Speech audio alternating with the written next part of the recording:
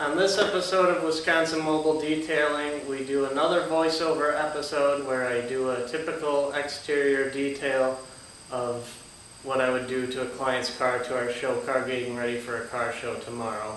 So I'll wash it, I'll paint decontaminate it with a clay bar, and then I'll wax it, and you'll see everything that I do for that.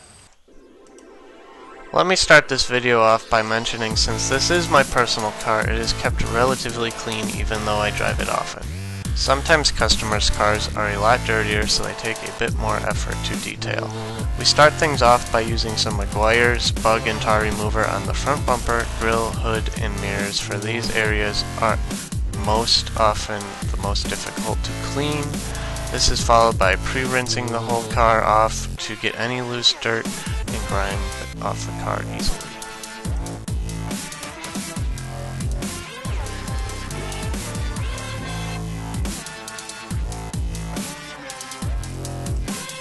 We always start with the wheels first by using some wheel deionizer spray on the wheels, which we rinse off after about a minute. This is followed by using our wheel brush and wheel mitt to clean any extra gunk off the wheels, and we also clean the wheel wells at this time.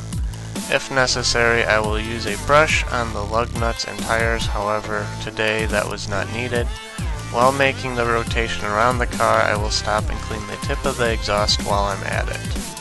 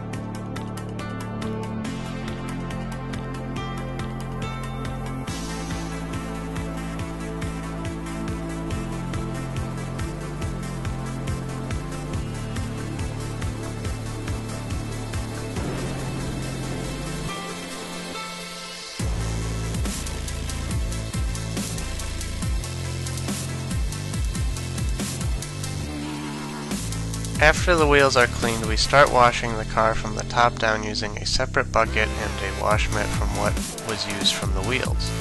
All areas of the car get washed at this point, even if they were washed already, except for the wheels.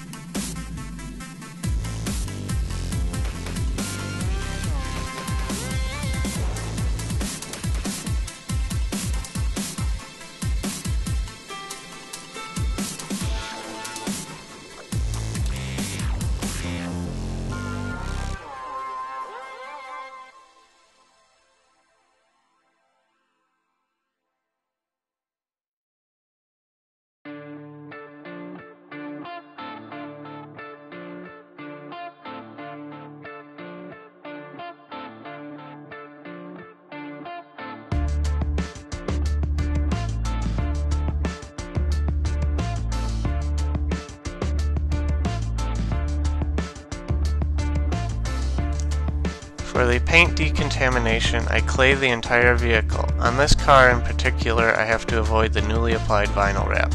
On a normal car, the whole entire panel is clayed. Claying the car is a very simple upfront process. We use a quick detailer as lubricant and a clay bar to remove embedded particles in the paint.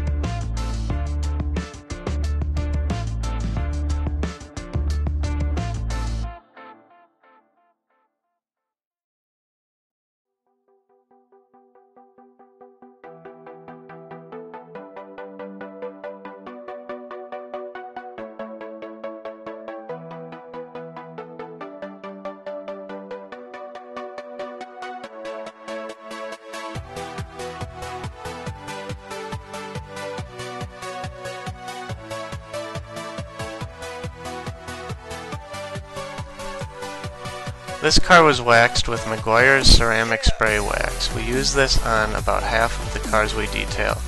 This wax is a little different in that if it is applied before, you simply spray it all over the car and then rinse it off and it spreads itself. So that's what we did here. This wax gives a great even shine and a good protection. If we don't use this wax, we use a cleaner wax to try to get out little defects in the client's paint and still protect the car.